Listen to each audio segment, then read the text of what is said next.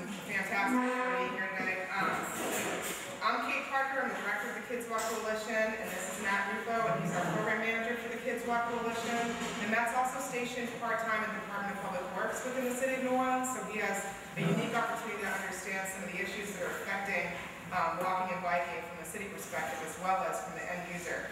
And also next to Matt is Shalanda, and she's the program manager for the Louisiana Transportation Development Safe Routes to School program. And then Pamela Stewart is here from the International School of Louisiana. And ISL has a new Safe Routes to School grant, and even before they've received funding for infrastructure, they have a bang-up educational program to talk to you about getting kids more active by walking and biking in their school. So, and they're a charter school that pulls from kids from all over the city. So they have a great story to tell. Again, I just want to thank you for being here. I'd like to just remind you of a couple of things. You know, children right now are not very active. Most of our children are not meeting the recommended guidelines of physical activity. The guidelines say that they need at least an hour a day, and fewer than half of our kids are getting that, and even fewer adults are getting 30 minutes that they're supposed to be getting a day. So we all have a lot of work to do in this area to increase our physical activity. We also know that walking and biking for transportation are important sources of daily physical activity, but they've declined dramatically in the last few decades. Between 1977 and 1995, the number of all walking trips decreased by 32%, and there's been a similar decrease in trips made by adults walking to work. Reversing the decline in these rates of walking and biking, even for just these short trips, presents a major opportunity for improving our health. However, the percentage of kids walking to school or biking to school has decreased by 68% from 1969 to 2001. And part of that is because of the parents' perceptions of that route between home and school. And that's a real key factor that Matt is going to talk about today, is what makes up the route, what makes up the environment around the school. He's going to explain a little bit about some of the school audits that the Kids Walk Coalition has completed. Perceived safety from traffic and crime are definitely associated with higher walking for kids and their families who bike to school. So the more safe you feel, the more likely you are to walk or bike. Safety has been a huge obstacle, so that's why non-infrastructure programs or educational programs and helping kids and families feel more safe by taking steps on their own have been really, really effective. So the Safe Routes to School program, by including the infrastructure improvements that they make by building crosswalks and improving signage, also funds non-infrastructure programs, educational programs to help kids walk and bike more by holding bicycle rodeos, bike safety trainings, crossing guard trainings, things that make it possible for the school environment to be a safer place.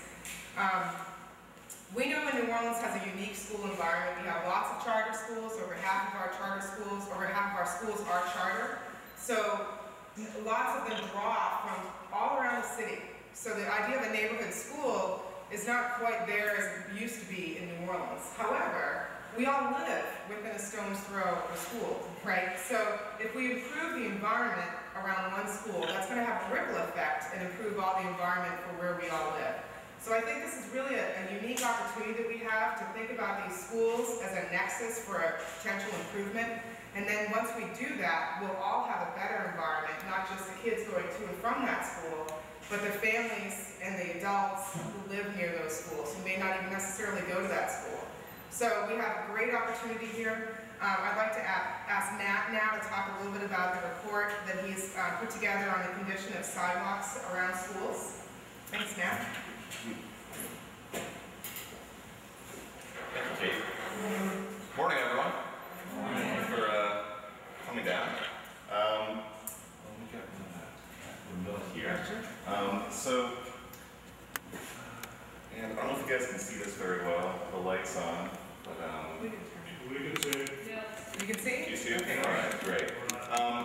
So I'm Matt Rufo, I'm the program manager with the Kids Walk Coalition. As Kate mentioned earlier, I have a unique opportunity to work directly with the Department of Public Works on pedestrian and bicycling issues. And because our focus is on youth, what better place to start focusing on the city of New Orleans than around our public schools. And so we embarked on a project this summer with the help of volunteers from AmeriCorps City Year, provided by communities and schools, and some of our other members from our graduate students at Tulane University to go out and audit the pedestrian, bicycling, and walking conditions around every elementary and middle public school in the city.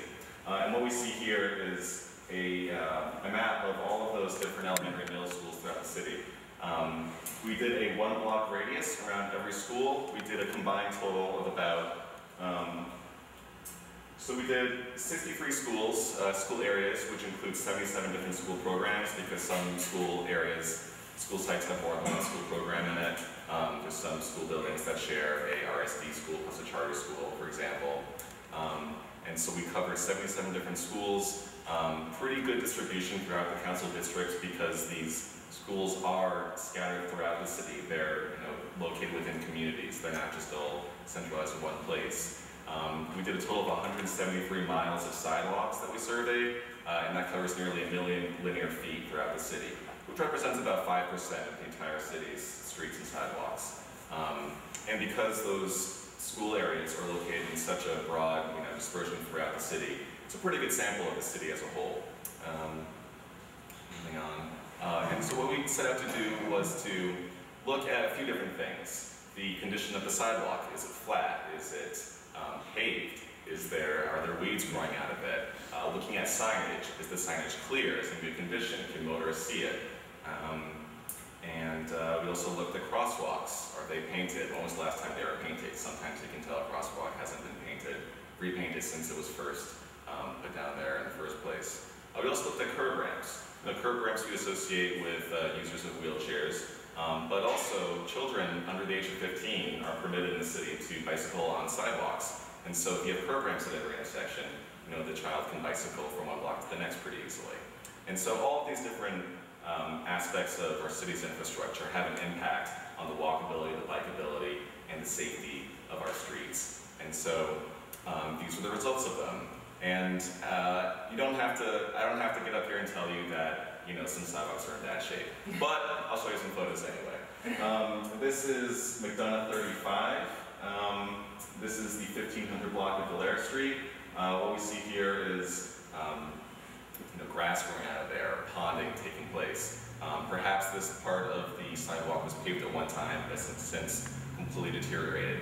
A lot of this has to do with the fact that a lot of properties in the city are blighted. The owners are no longer there tending to it, and because the owners of properties are responsible for maintaining the sidewalks in front of their properties, it just goes, this happens as a result.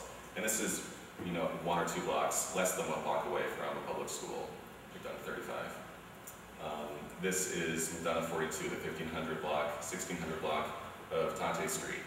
And what we see here is a combination, a sidewalk that looks like it was never really built and maintained, plus some obstacles in the way, trash can, some actual vegetation, which some people might think, oh, this is great, we've got a very pastoral landscape here in front of my house, but for everyone else who's, trying to get by, you don't want to have to walk in, the middle of the street to just simply get to school or enter community in general.